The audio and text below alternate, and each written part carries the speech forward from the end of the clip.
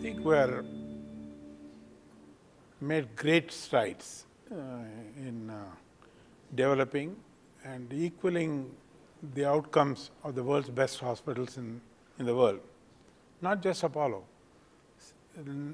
several of our hospitals. And I am not surprised, because this is how I dared do that, because an Indian doctor was outstanding overseas. When I was in the US, everybody appreciated Indian doctors.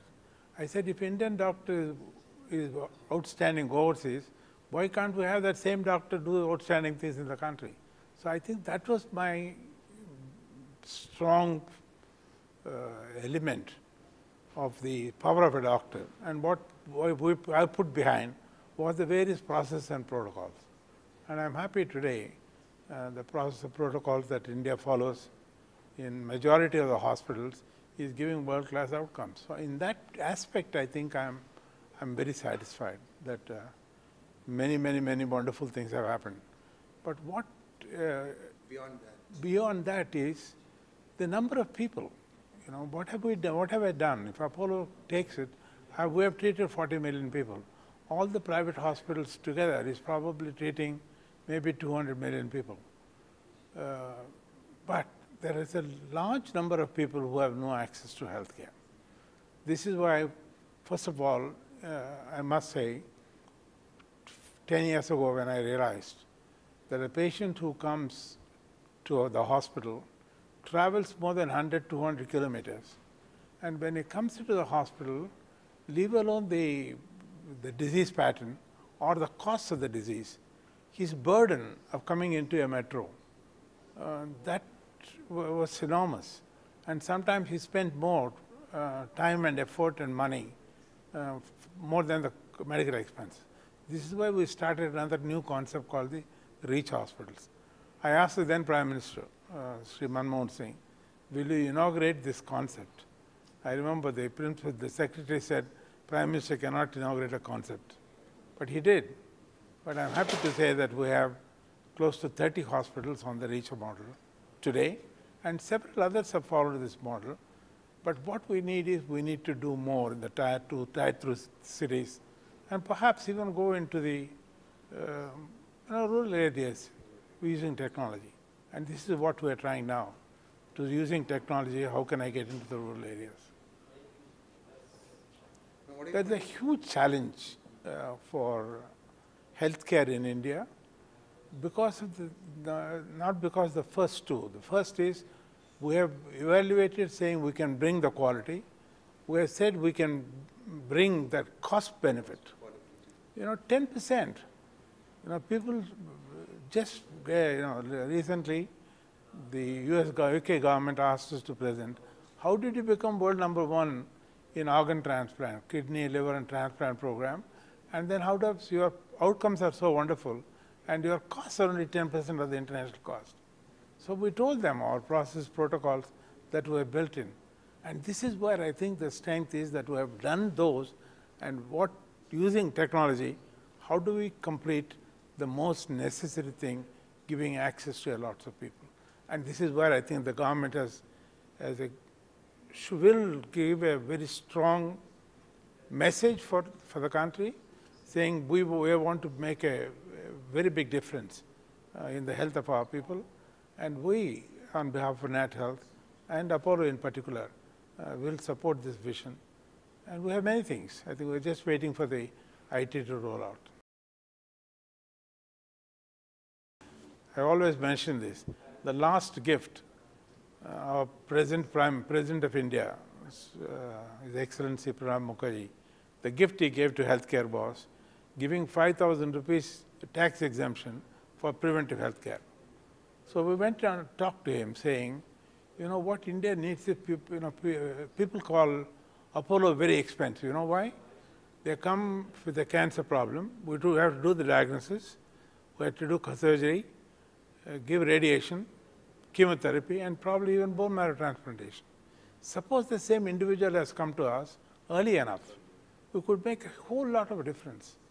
I have a vision, which I probably would want to tell the government and our health minister, saying, one of the things they can do, for example, we can eradicate cervical cancer. uh, death from cervical cancer, not eradicate cervical cancer, because if you screen them, there's a 5-year gap. If you screen them, you can detect them early enough and then cure them and give them a normal life. So death from cervical cancer I think this is what we need to move on. This is what I hope Nat Health, in our vision when we are working together, we can do such things.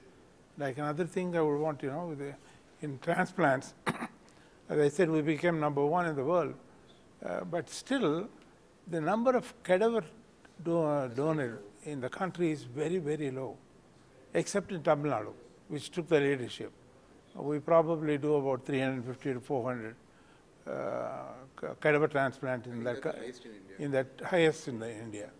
But of course, suppose the government comes and does more than Singapore. In Singapore, you state saying that my organ can be taken for cadaver when I die. My organs can be used. Instead, if government comes forward and saying, I'll go one step more, and then say you must declare when you're alive whether your organs can be taken or not taken. Yes or no? Yes or no? It will be a phenomenal thing. Then India will show the leadership for the rest of the world. And what is the result? The blindness in our country will be wiped off with the number of corneas that will be available. There are hundreds of thousands of people who are suffering from renal disease. We could take care of them. Now, liver, there's an acute shortage of people who need liver and the availability of the donor livers. And more than anything else, the outcomes in us, like for example, we are now doing heart surgery, heart transplants, heart-lung transplants, pancreatic transplants, intestinal transplants, everything that other centers in the world is doing or not doing, we are doing in our country with wonderful outcomes. So I think having this advantage, India could make a major stride in, but we want somebody to take the leadership. I remember, I don't know if you know, the Transplant Act was passed when the session of the parliament was called to impeach Session. So I went to the then Minister for Parliamentary Affairs, V.C. Sukla, and told him, since you don't have a majority to impeach Session, would you pass this Organ Transplant Act? He said, come, let's go to the Prime Minister. So we went to see Narasimha Rao ji.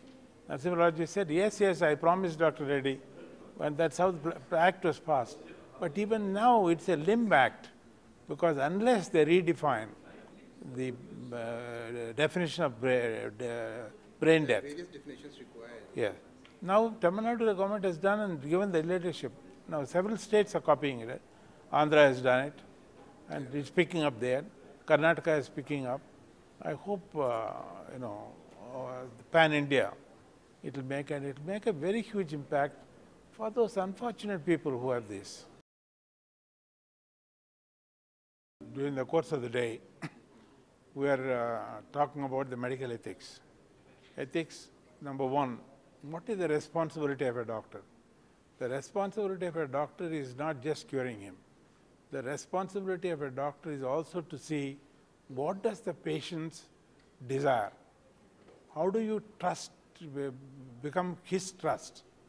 How do you deliver the purpose for which he has come? For that, you must establish good patient communication system. You must be able to listen to him.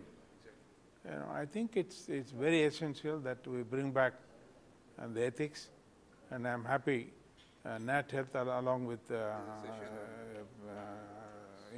have Indian Healthcare IMA is releasing the medical ethics. I'm a remote, drought-prone village where even drinking water is difficult. So fortunately, I could build a hospital for them. I built a school for them. Now we have a major program called the Total Health. Total Health is what I have adopted 70,000 people. By adopting 70,000 people from cradle to the grave, what we are promised to do for them, or attempting to do for them is to look after their physical health, spiritual health, ecological health, and mental health. This is what, and it's not free. Suppose the cost of medicines or cost of tests is going to be, let's say, 1,000, they will pay anywhere from 50 rupees to 500 rupees. So they must pay something, depending on their ability to pay. But no, nothing is denied. But it's not just the medical treatment. We have already started things saying, how do you engage them? How do you engage them in employment? So we have a skills training center we have started. How do you engage them in relaxation? Yoga, meditation center. Brahmakumaris are working on meditation and things like that. So all those programs, we have just begun. We have completely done the blood work for over 15,000 people. Today, in medicine, we still depend on what's called the Framingham study to predict and give for what is the cause of any disease. That's the only thing that's available for us in the world, which is over 300 years old, 150 years old. But I think this study that we're starting from the 70,000 people, because we have done very systematically taken the entire data, captured the entire data. Fortunately, the IT is so powerful, so we'll be able to collect the data, preserve it, and monitor them throughout their lives. I think will be a very valuable thing for the country and the people, how we can avoid disease, how can we manage better if an illness comes in, and all of these things I think is going to be very useful, apart from making them healthy and happy. My main thing is, what can I give back to them? Health and happiness. But this is a small number compared to 1.3 billion of Indians, but I think it will be a very nice example that we can replicate in the rest of the country. It can serve as a model for others. Yeah, right. Now, IT plays a big role. IT is going to really be the goal trendsetter in transforming the way we do practice health today. I just heard from my team, Arunachal Pradesh asked them to do telemedicine centers. A couple of centers are 18,000 square feet high. You know, freezing point minus 20 degrees. How does telemedicine work from there? But they found a way, how the systems will work, how they will be able to take, and they were challenged and they've undertaken their contract to be able to do telemedicine from that level. So I think we are the first in the country to start telemedicine, probably first in the world to use satellite telemedicine. In 2002, when Bill Clinton, His Excellency Bill Clinton, when he visited India as the President of the United States, he came to Hyderabad. So we connected my village to Hyderabad, and a young girl was being examined in the village, and the echocardiography transmitted to a cardiologist at Hyderabad. The cardiologist saw that and told the mother, your daughter has got a hole in the heart, and please send the child to us during vacation. We'll fix it. When the school reopens, she will rejoin. But he said another wonderful word. He told the mother, your child will lead a normal life. You know, you could see tears rolling out of Bill Clinton. And he said, Dr. Reddy, you're doing a very wonderful thing.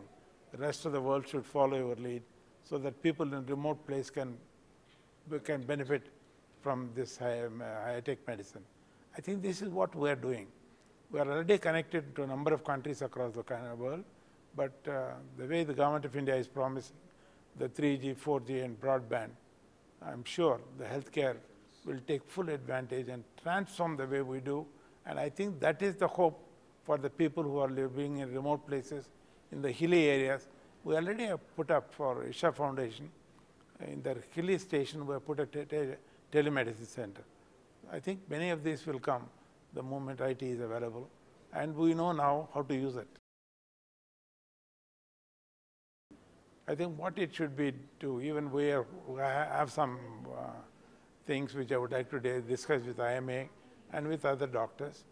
What can we do in relearning how to manage a diabetic patient, how to manage a patient with cardiorespiratory risk factors so that he doesn't get heart attack at age 30? Because, you know, it's dreadful. The heart attacks in India is different from the heart attack of an American. I think it's two different diseases. You know why? The heart disease in Indians between the ages 35 and 45 occurs 5 times more than a Caucasian. So it's a different phenomenon. So this is where I think we can make a difference in trying to prevent this catastrophe. This is where I think we said, how can we educate him to manage patients with diabetes? How can we manage a patient with cardiorespiratory risk factors? And then similarly, how can you diagnose cancer early? And on infections, give them immunization. Thank you very much. First, I compliment Times of India, who has taken a long, for the tremendous lead that you have taken in trying to make a difference in healthcare in several aspects. I see that organ donation, you've done a lot and you're still doing more. I hope the whole country will pick it up. 2 days back we had another session. Yeah, just yesterday. Yesterday's paper. I was there.